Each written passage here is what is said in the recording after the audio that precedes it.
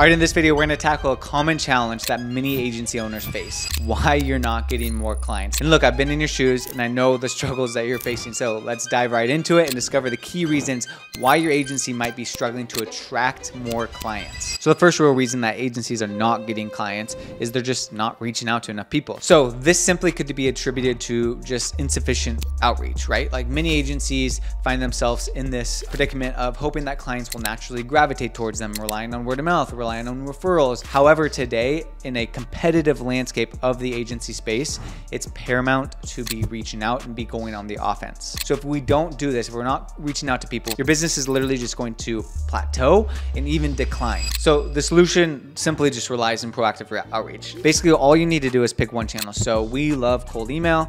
We love cold SMS. We love building our brands on social media. And these three channels for us allow us to funnel in new clients consistently and not having a dried up pipeline. And this was something that really resonated with me because, I was of the mindset of, okay, if I just post content, if I build my brand, then I'm going to get all these clients and but it just wasn't predictable. Like I wasn't creating that predictability in the business that the team trusted me to create. So I personally knew that if I'm just building my brand or just doing one channel of posting content, perhaps I'm not creating predictability in the business, and I'm not actively reaching out to people consistently to actually drum people in. So what I did is I came up with a couple of channels that I really wanted to go all in on. That was cold email and cold SMS. And as I made the transition from, just relying on referrals and word of mouth to these outbound methods, it created so much peace of mind for our agency because I knew it was something that I could turn on and turn off as needed, and it was paramount in our growth as an agency. Second reason that you're probably not getting new clients is you lack a clear offer. It is all about your message, what you offer, and how you say it. If you're scratching your head about what your business does, you've got a problem, and it's going to only confuse the clients that you're talking to. Let's break it down. If you're on a sales call, if you're in an elevator, if you're talking to a prospect and someone says, "What does your business do?" and your answer is kind of all over the place or it's not really clear, that is a big red flag. But here's the good part. Fixing it is fairly simple, but hard for a lot of people because they want to be able to serve everybody. They want to be able to do everything for anybody. But when you explain your business clearly, people will understand. When they understand, they're more likely to buy if you are in fact solving the pain points. And another good thing is if you can explain it to one person, then they can clearly explain it to the next person. That's going to only increase referrals and more people knowing what you do and how you solve the pain points. So when it comes to like a lack of clear offer, in my experience, like we used to be a yes man. We said yes to graphics. We said yes to website. We said yes to SEO. And what that did when we were on calls, it simply just like diluted trust, right? Because we weren't talking to our clients' specific pain points.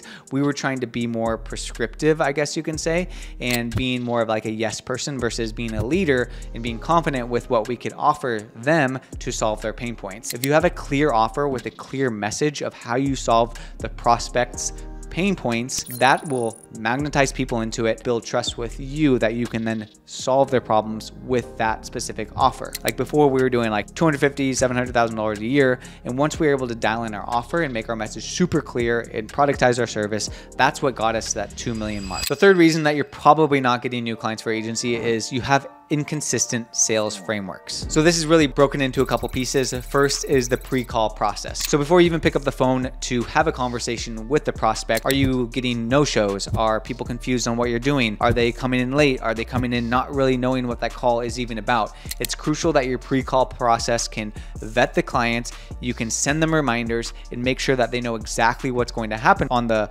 discovery call so that when you have the discovery call, they are ready and warmed up and ready to close. Second part of the sales process or the sales framework is essentially the sales call framework, right? Like if you're just jumping on a call with somebody and you don't have a framework that you're following when you're on the sales calls, the prospect is going to end up confused. They're going to end up not really knowing what you offer. You're going to be confused on how to communicate your offering to the client, and it's just going to be a mess, and your closing rate is going to be significantly lower than if you were to invest in a sales process. And the last process of this is effective follow-up protocol. So closing a deal isn't always going to happen on the first call. Many times it's about following up. So maintaining a clear and systematic protocol for your follow-ups is absolutely vital. This demonstrates your commitment to them and keeps your offering fresh in their mind. Consistent follow-ups show persistence and build a sense of trust as you genuinely showed interest in them in solving their problems. To solve this problem, what you'll need to do is have a good pre-call process. What are the notifications? What are the reminders that you're sending to the prospects? You're not just saying, hey, your call is coming up. Hey, your call is coming up. Send them a VSL. Send them some information on people that you've helped.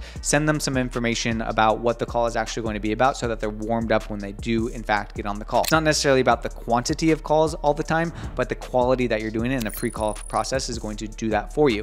Then on your sales framework, make sure you have a framework that you're following one time, every time. This is not only going to help you as a salesperson, but when you hire a salesperson, they're going to have a framework that they can follow, that you've recorded, that you've mastered over time.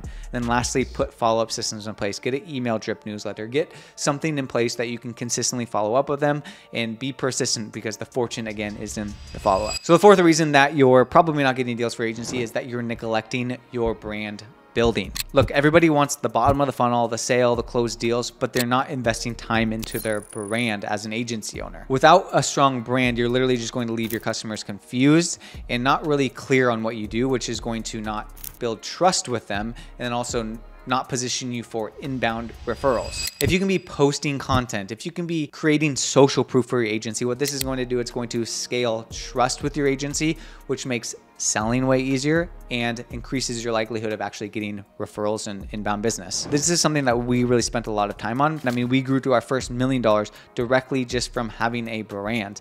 And when we are not active, when we're not posting, people are like, hey, what's going on? What's going on? And we're like, oh shoot, you actually are paying attention to this.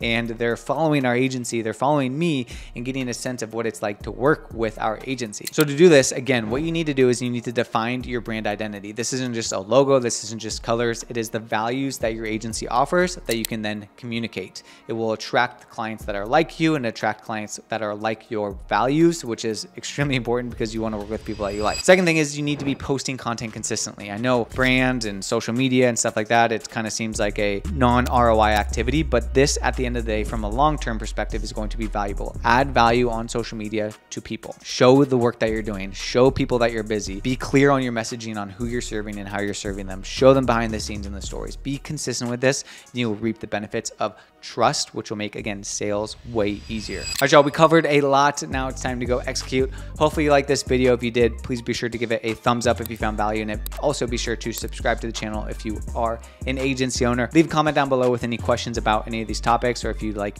any other videos, future videos around this type of stuff. And if you are an agency owner and you're looking to scale to that $50,000 to $100,000 per month mark, create some predictability in your business, feel free to book a call with our team down below where we can talk about how we can help you out. Thanks again for watching. We'll see you on the next one.